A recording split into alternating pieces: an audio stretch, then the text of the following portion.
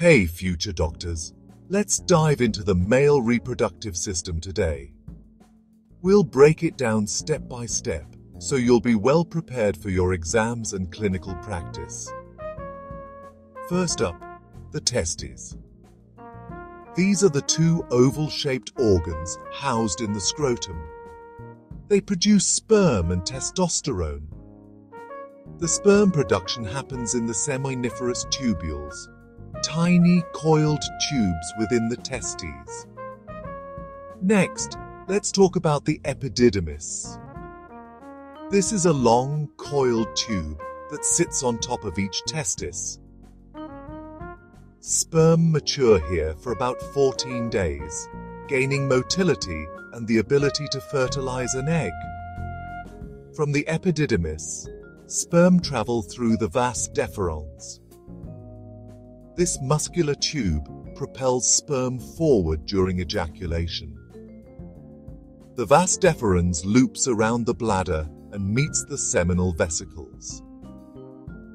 The seminal vesicles are glands that produce a significant portion of the semen.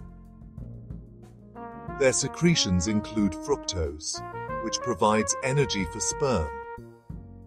Next, the sperm and seminal fluid mix in the ejaculatory ducts.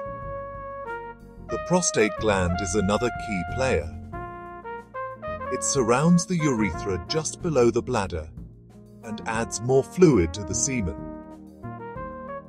This fluid contains enzymes, prostate-specific antigen, PSA, and zinc. The prostate's secretions help to liquefy semen, enhancing sperm motility. Don't forget the bulbourethral glands, also known as Cowper's glands. These are two small glands located below the prostate. They secrete a pre-ejaculate fluid that neutralizes acidity in the urethra. Finally, the urethra. This tube runs from the bladder through the penis, carrying urine and ejaculate out of the body. Remember, the male urethra serves double duty. It's part of both the urinary and reproductive systems.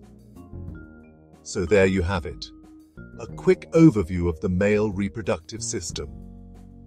Keep studying hard and you'll master this essential anatomy in no time. Good luck and see you in the next video.